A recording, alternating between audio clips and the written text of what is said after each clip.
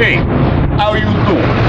It's 30 Ezio, and I'm gonna tell you what I found. You know, I'm coming back from the gym here, and every day I've been passing by this place, and there's a lot of shenanigans going on in here. So what I was starting to think, and I did some surveillance and some research for a few days, and I found out where they are testing the hamsters to cool CPUs. Now, if you look up over here, this is called Fancy Gal's Exotic Pet Shop. It's in Port Richey, Florida. Okay? It's off of 52. This is where they're testing out the hamsters. So what we're going to do is we're going to go inside, we're going to go into the back of the lab. Once we go into the back of the lab, we're going to see what they got. And then I arranged for us to interview one of the professors, you know, one of the lab guys. And he's going to talk about how they train these hamsters to cool the CPUs. So let's go.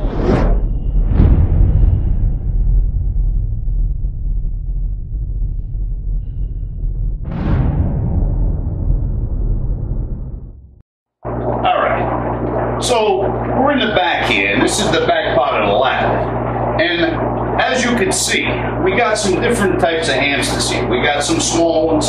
These guys are moving around a lot. I don't know. It looks like, you know, they're Mexican jumping beans or something.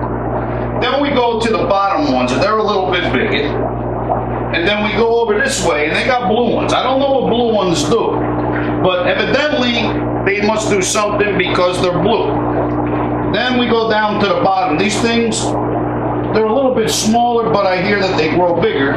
And then, of course, when we come over to this side, we got the big ones here in the corners. We got some white ones, we got gray ones, we got some calico ones and everything like that. So what I'm going to do is I'm going to go ahead and we're going to go to the front and we're going to talk to Professor Tippy here. Professor Tippy is going to give us the lowdown on how to do these things. So let's go on. All right. So we're over here with Professor Tippy. And Professor Tippy is going to go over a few things with us. But first, let me give you a little bit of history about CPU cooling. When CPUs first came out, they put a little fan on top of it. That was it. Then, after a while, they started putting heat sinks and then a fan. Then you got into these extravagant heat sinks that were about this big. And they sometimes don't fit into a case. But later on, they came out with water cooling units. And then you put the water on it and you put it in a block there. And you put it on top. But recently we have found out that by using animals, some types of critters, and feeding them beans, what happens is you could actually cool your computer more efficiently and with less electricity than if you were doing it the old-fashioned way. So, Professor Tippy, let me ask you a question. So how basically does this work? Well, basically, you feed the hamsters the beans and they toot.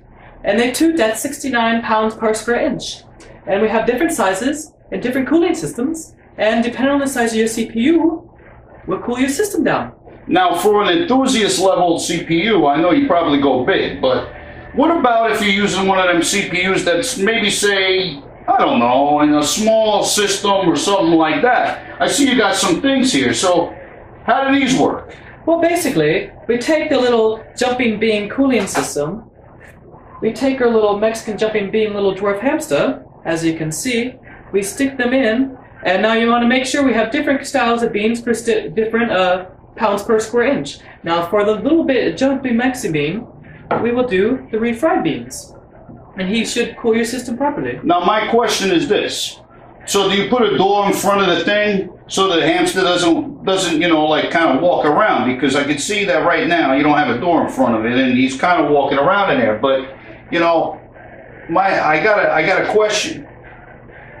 Since they're, you know, kind of farting in the damn thing, is there a problem if, you know, if there's a spark or something like that? How do you get the air out? And, you know, there's something to depressurize the system? Well, basically, we have the system created, and we're still working the technology out. But when they fart, it pushes our little propeller here, which causes the cooling. And with the exiting of the pressure, you don't have any worries about sparks.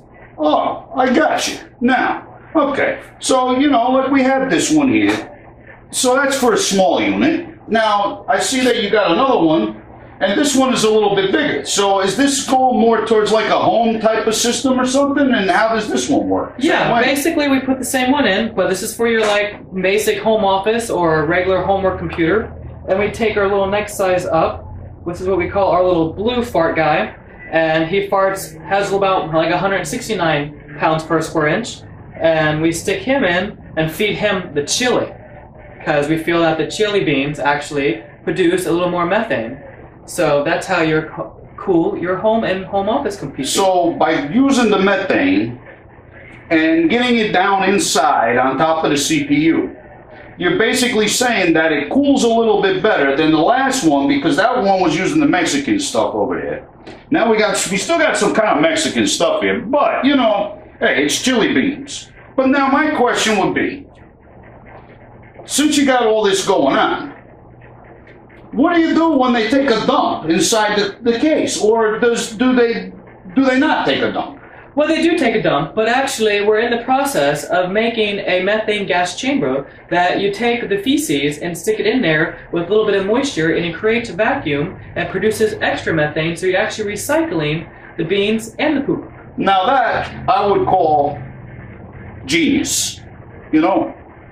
All right, so now we go from that one, and now we're going to go to an enthusiast level system, which needs a lot. So, of course, you know, you're going to cool it down, and you got this thing here. Now, I'm assuming you could put 1, 2, how many, 4 hamsters in this thing? Well, depending on, I'm assuming the upgraded version, you're probably going to have a gamer or a home server computer. So, we'll start with the bigger system, and we have our larger hamster. And we can put up to probably 5 or 6 in here. And depending on the need and power restraints of your computer system, goes by that. And with that feeding source, we'll do the dark kidney beans.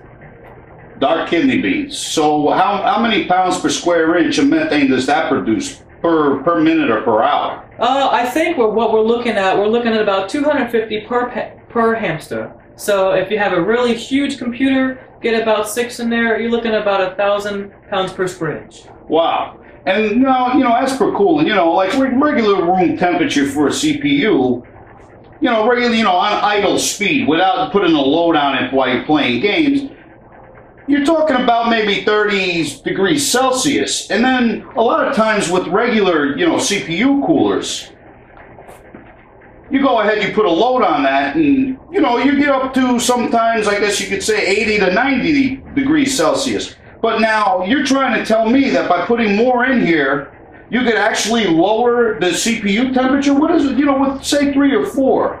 If usually with the other types of units, they're 80 degrees Celsius, what are you cooling it down to?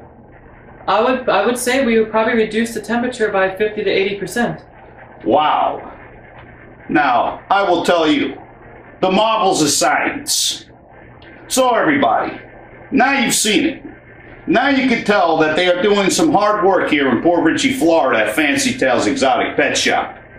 We got Professor Tippy here, we got the critters, we got the animals. So, for future reference, if you want to know a little bit more about this, why don't you visit www.hitechlegion.com. Of course, you're going to want to subscribe to our YouTube channel, which is youtube.com/HiTech Legion. And then, Facebook, we got facebook.com HTL Reviews.